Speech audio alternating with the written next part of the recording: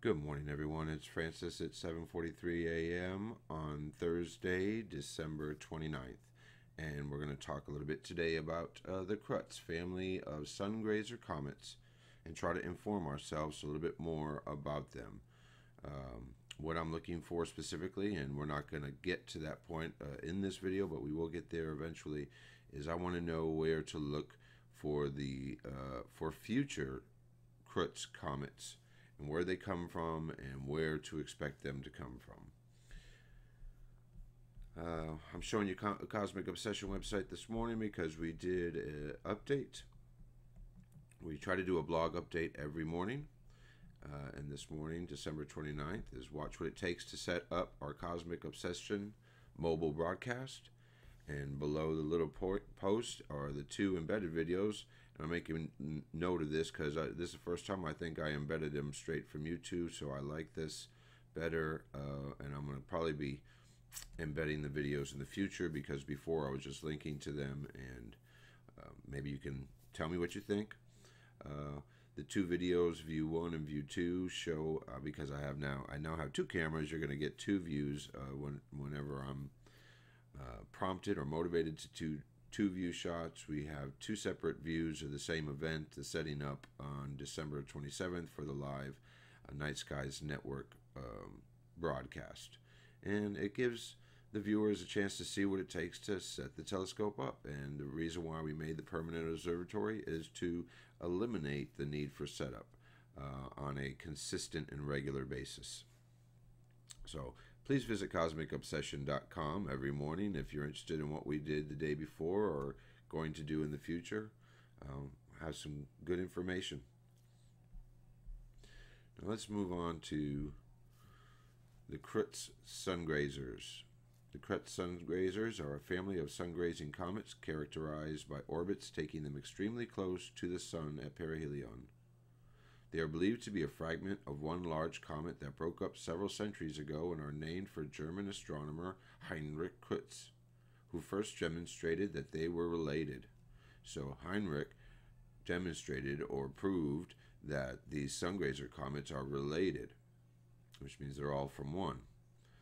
Many hundreds of smaller members of the family, some only a few meters across, have been discovered since the launch of SOHO satellites in 1995.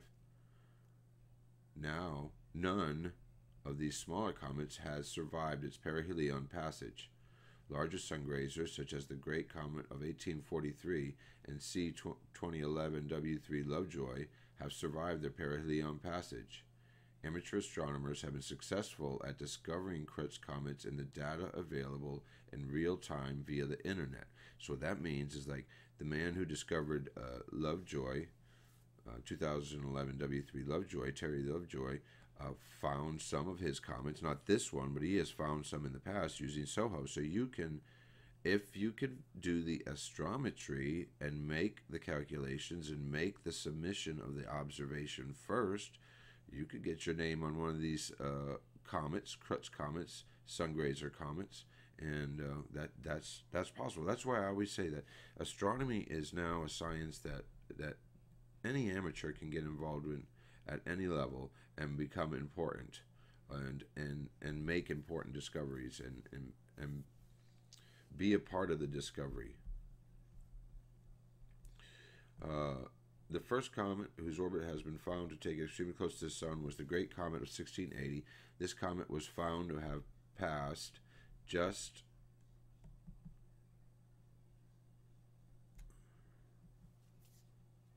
200,000 kilometers above the sun's surface, equivalent to about half the distance between Earth and the Moon.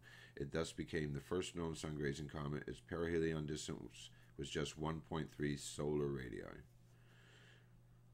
Now, of course, you can go to Wiki and read this, and I'm reading it out loud because I'm informing myself. This next, I'm just going to quickly reading so I can become more informed. I recommend that anyone who's interested in these comets and astronomy take a look because this would be a focal point of my research, trying to point the telescopes or the telescopes I have available in the direction of where these are coming from. Now, SOHO satellites offer us a field of view of one area of space, a consistent area that orbits around the sun. But other telescopes, privately owned telescopes, observatories can point out maybe farther than we can see on SOHO. Now, I'm going to get a little bit farther into this because I'm not sure exactly how I, in the Northern Hemisphere, with our telescopes of cosmic obsession, can be of value in this case, and I'll show you why. So, I'm going to continue on to the next part.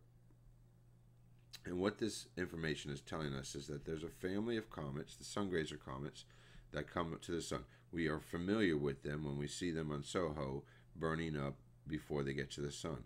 What makes them more interesting to me is that Lovejoy made it by, which made it of a larger size, unlike the others that we're used to seeing. And so it's telling me that there's bigger ones out there, and reading information and talking to my sources and the people I interact with, they're saying, well, if there's a bigger one, maybe there's an even bigger one. And that correlates to the sunspot activity on the sun, which we're going to research and go and confirm the numbers and look and try to track that data in the future. As the passage of Lovejoy went by the sun, what happened to the sunspot, the count of sunspots, and what can we expect in the future. And then look back for more coming, unnamed ones, bigger, smaller, whatever we can find. Now we're going to go back here and go to JPL, and on here is the orbital diagram for C2011 W3 Lovejoy. There are two colors. You'll see this line here, and this denotes the path of Lovejoy.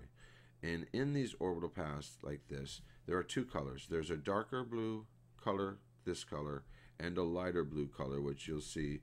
And let's see if we can zoom in and see the lighter blue color. If you get in close, you'll see there's a lighter blue color somewhere right in here for Lovejoy. What these colors denote is whether the object is above or below the ecliptic plane. And in this case, as I'm learning, I'm saying to myself, Comet Lovejoy came from below. You see, it came from below back here, from below and underneath us, came up to the sun, just got over the top of what would be our equator, and then went right back down again. So down from below, up toward the sun, over the ecliptic, and then down back below and away. And you'll see here the passage. So let me see if I zoom out. What other? I don't think we have any other planets in its passage. And you'll see here that, if I make a note of it, this comet is not, is not near Mercury, or nor is it Venus. But if you zoom out, you'll know that the SOHO satellites are before and behind. So see this, if there's a SOHO over here and it's seeing this view, it looks like the comet is in line with Mercury, and over here you'll see Mercury. I don't know exactly. People like T-Bar 1984 know more about that. But I'm just talking, making light of that. People directed me to a video on YouTube with the comet and Mercury together. I don't doubt that, because we have a head and behind satellites, so they get different views of the sun and the interaction of these objects, though they're not really interacting, they're very far away. But back to the below. So if this is a family of comets and his brothers and sisters are taking similar orbits, I need to go back and find out what this is, where it came from, and try to train some telescopes in the general direction of where these things are coming from, and taking pictures and seeing if we can keep our eye out in that part of space. Important to note, though, we are above the equator. We are the northern hemisphere. I do not believe at this point, looking at this orbit, that my telescopes can obtain that field of view from below. I'm going to have to now go to Australia, and probably rely on Australia, just like we saw.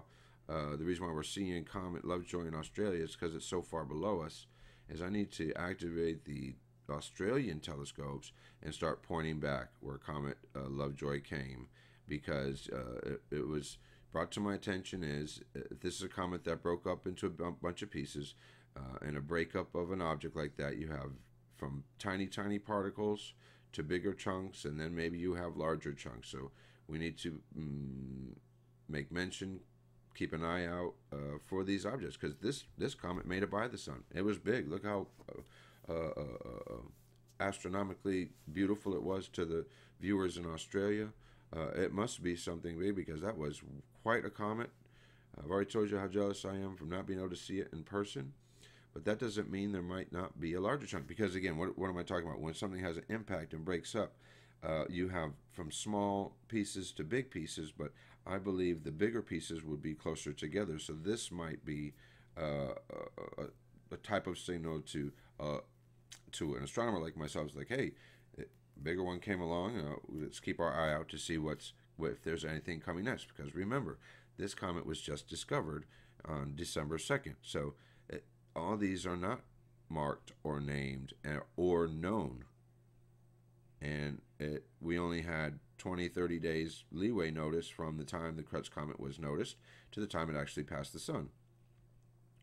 Some of my friends have talked about the sunspot decrease as the comet went by, and what if there was a larger, bigger comet that passed the sun? Would that decrease the sun's activity even more? Going forward, would it change the way we see the sun as the comet passed by? So this is relevant and important.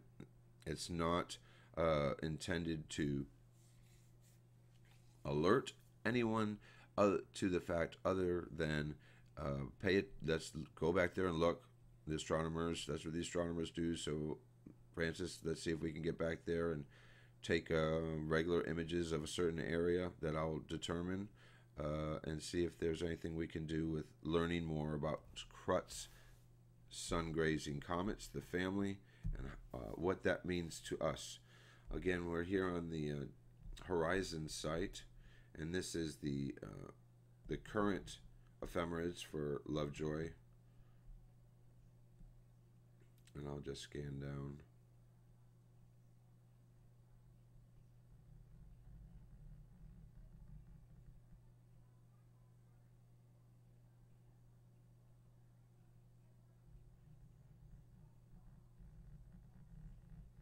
And those would be the locations where you can find Comet Lovejoy on the dates intended. Right ascension, declination. So they track that movement consistently. This would be the information that you can insert into your software as well, and be tracking it with your software. Okay, I guess that's kind of it. We talked about the Kruetz family of sun-grazer comets. The interest to me is there more following Comet Lovejoy? And if there is it bigger? And if it's there, when will we discover it? And who will discover it? And where do we look to discover it? As well, we have some information from Terrell, partial coordinates for the heavy mass object, according to some of his sources in his chat room. I am in contact with the astronomers in his group, and we're going to follow along on that experience as well.